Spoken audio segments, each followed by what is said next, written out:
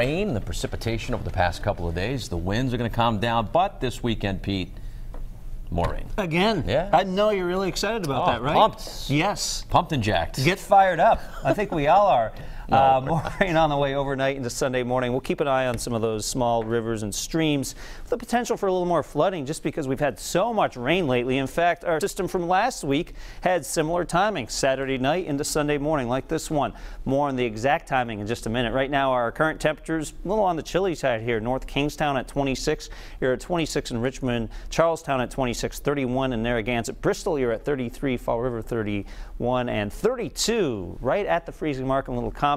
Up north we go, 27 here in Glendale, Cranston at 28, 25 in Attleboro and 25 in Norton. And our wind chills are running a little bit on the chilly side, hence the word wind chills. It feels like 19 in Smithfield right now, 22 in Providence. And it's not because the winds are excessively strong, it's just because actual temperatures are cold enough where it doesn't take much to knock those wind chills down into the upper teens and low 20s. So dress appropriately this morning. Beautiful view here in Newport with good visibility as well in Narragansett on a cool, clear, but calm morning.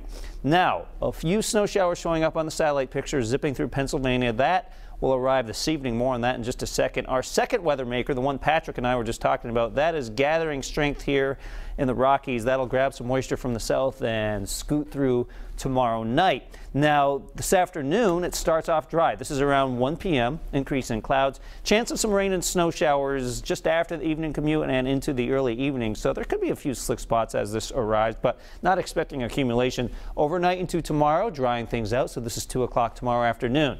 Our rainmaker arrives late Saturday night, so Saturday daytime is certainly okay, and most of Saturday evening could end up being okay. This may not get here until after midnight, continue heavy at times into Sunday morning, and then the heaviest showers should be over with by, say, 1 or 2 o'clock on Sunday afternoon. That being said, I do think there'll be some lingering showers and pockets of drizzle into Sunday evening. So if you're heading to the Pats game, you may want to bring your favorite Pats poncho or rain jacket because it may not be completely dry for the game, even though it's not going to be a washout either.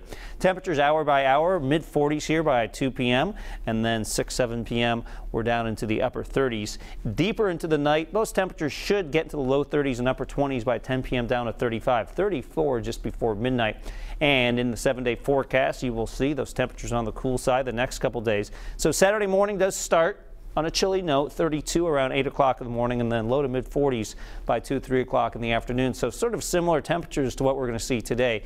And then that rain arrives late Saturday night into Sunday. So on Sunday, the one thing we do get would be the milder temperatures into the mid 50s, although that's not really much of a trade-off considering that it'll be raining for a good part of Sunday, especially through the early part of the afternoon.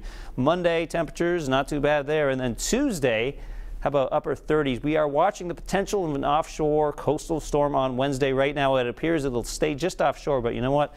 Little wiggle, wobble, back to the left, back to the west could mean a more significant storm for southern New England. So that is something we will keep an eye on. WPRI.com is the place to go for your latest forecast updates. Now let's get you to Melissa, who has a look at traffic. Hey, Melissa. Good morning. Pretty